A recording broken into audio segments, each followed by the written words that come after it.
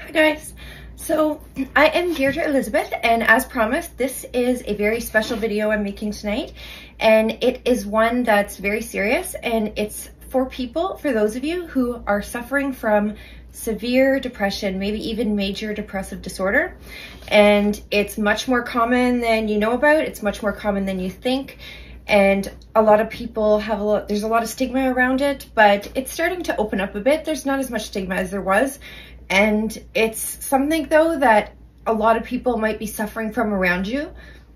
You might not notice because they just kind of fade away. They fade into the disappear land and you just don't hear from them. You think they're busy, you think they're working, and really that's not what's happening. They're just climbing themselves into a hole and they can't get out of that hole. So this video is about getting you out of that hole, getting you out of your bed, onto your feet. This is a boot camp to get you from where you are to where you want to be. This isn't going to take you where you want to be. This is a boot camp to get you up and in that direction.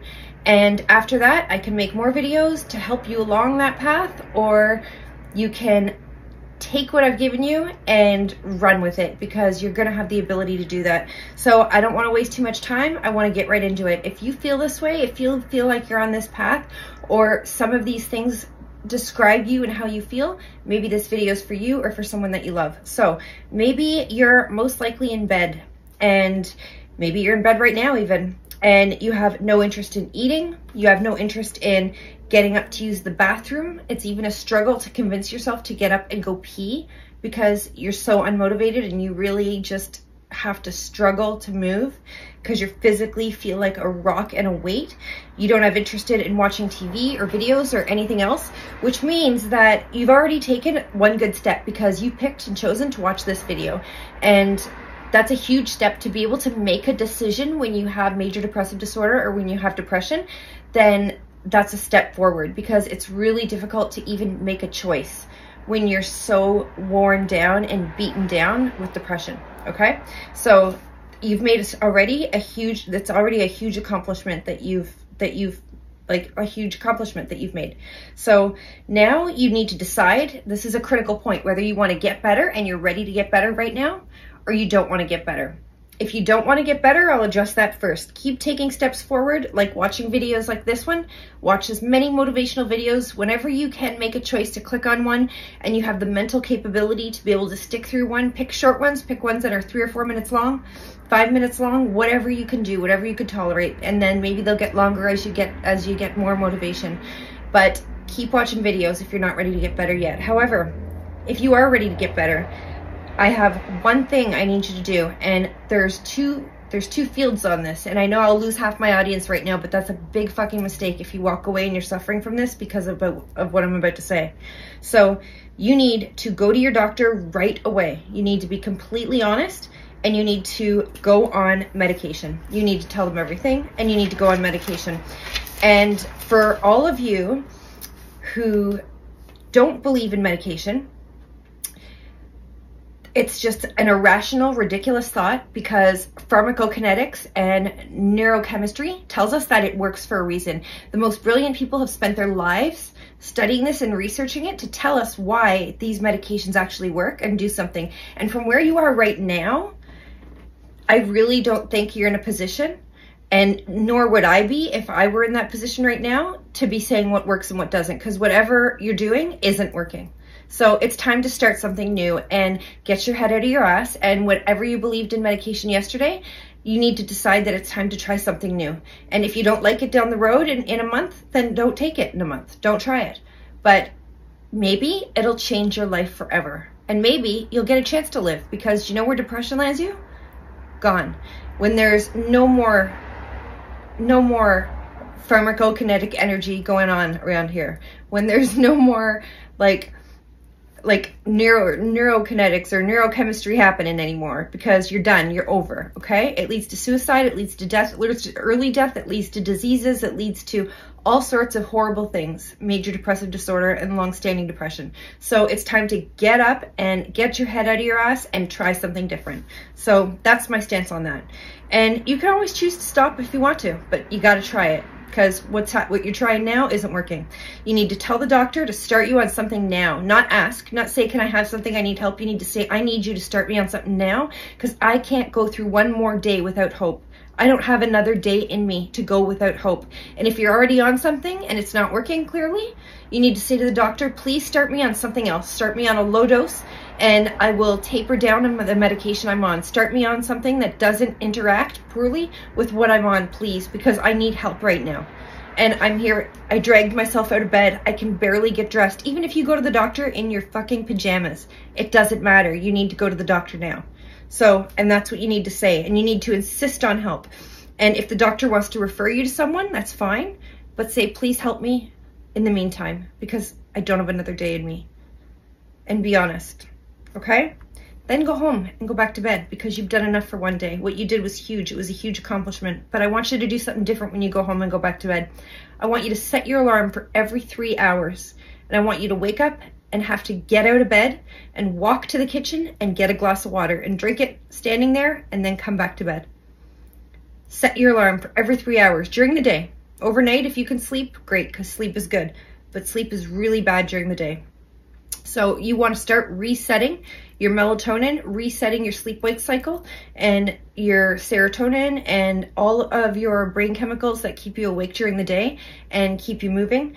You want to start resetting those chemicals. So set your alarm every 3 hours during the day to a place where you have to go to get a glass of water and back, not reach beside your bed, pour it halfway on your face, and then go back to sleep, okay? Do that. And do that for 2 straight days, okay? Do that. And while you're doing that, if you feel like it, if you don't, you don't. That's enough. That's enough challenge. But if you feel like it, watch some videos in between on motivation.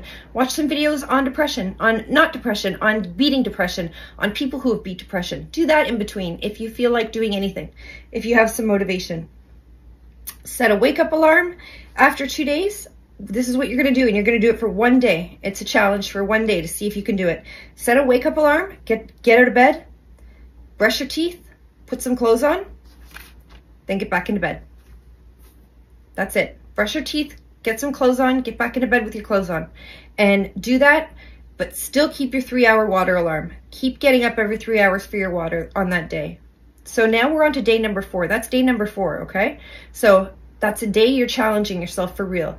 You're going to brush your teeth, get dressed, and wake up every 3 hours and go get a glass of water and come back to bed. That's all you got to do that day. And I know it doesn't sound like a lot to most people, but if you suffer from this disease and this illness, you know this is a huge thing I'm asking. And that's a big challenge day. But then day 5 is going to come. And you're going to start getting your ass back to the doctors. So you're going to call that doctor. I would even call the doctor on day 4 and say, I need an appointment tomorrow on day 5 with that doctor. And you're going to go to the doctor and you're going to ask for an increase in that dose, because when they start you on an antipsychotic or an antidepressant, they start you on the lowest dose possible. So on day 5, you're going to go back. Even if it's a walk-in clinic, they will help you if you're desperate. If you tell them straight up the story and the truth and what's going on, they'll help you. And you're going to say, I've been on this drug for 5 days.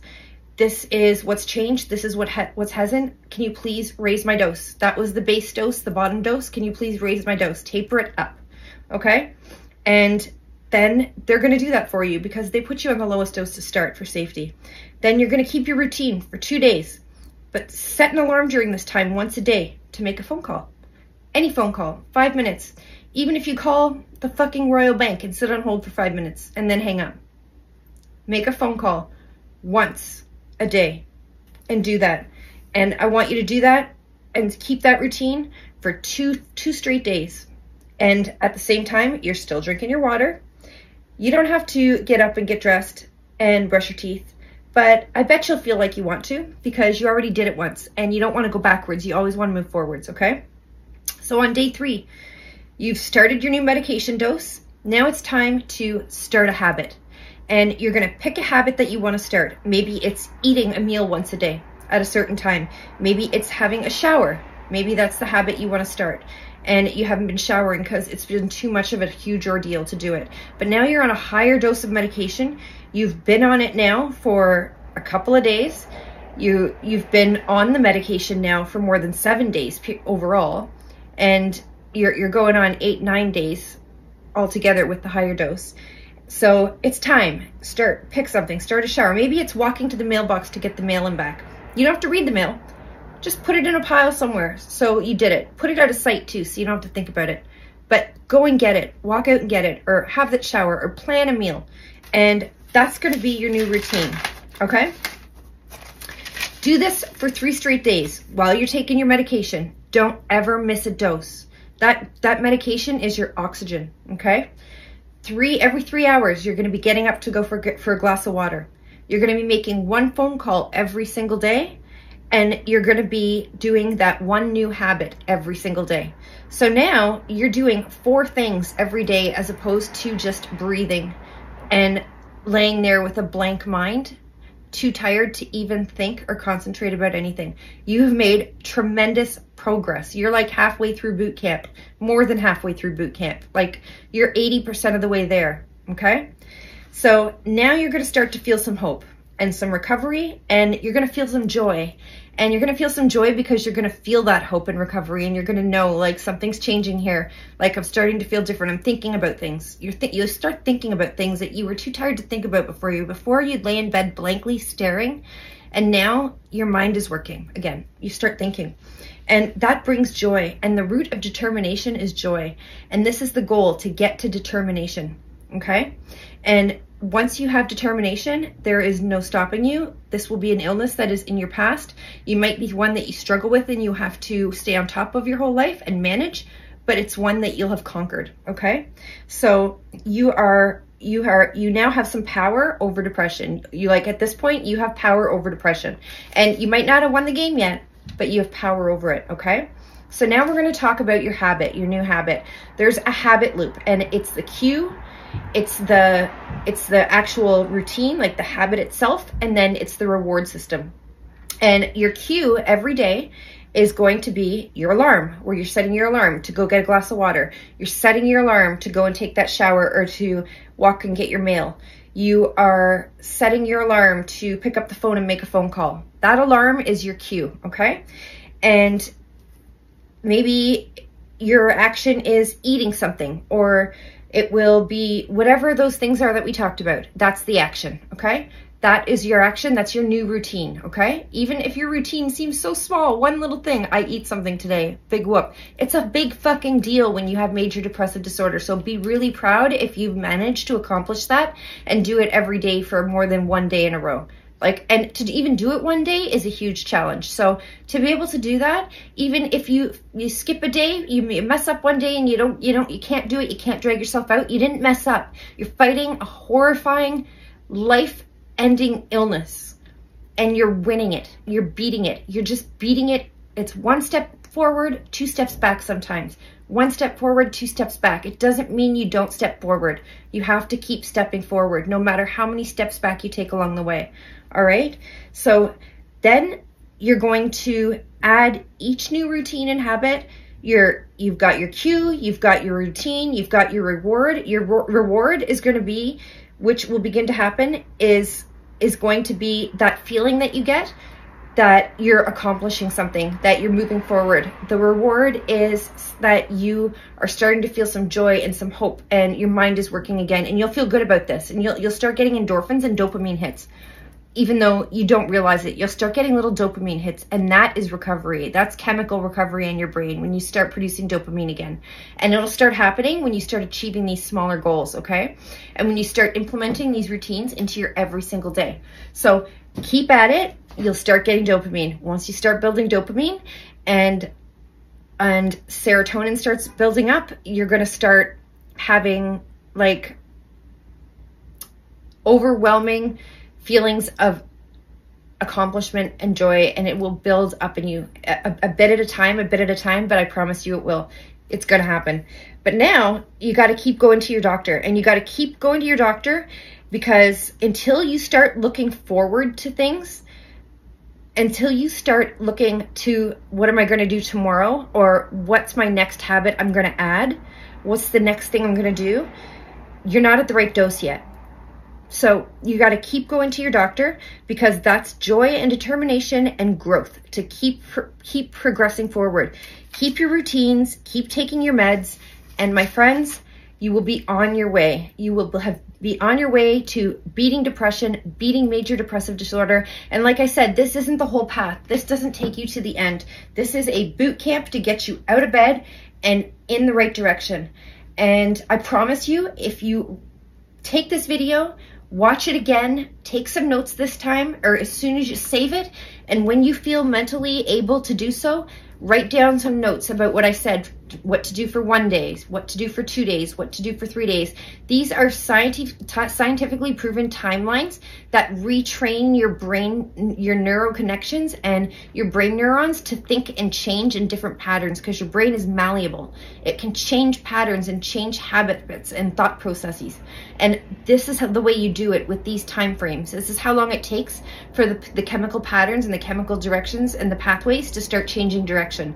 So write down when you feel like you can exactly what I said and do it. And I promise you, if you take medication and do it at the same time, you will be on your way to beating this disease and to it becoming part of your character and experience that you have, and make you a stronger, more resilient, more like full, complete human being, because you understand something more than other people do in a way that other people could never understand it.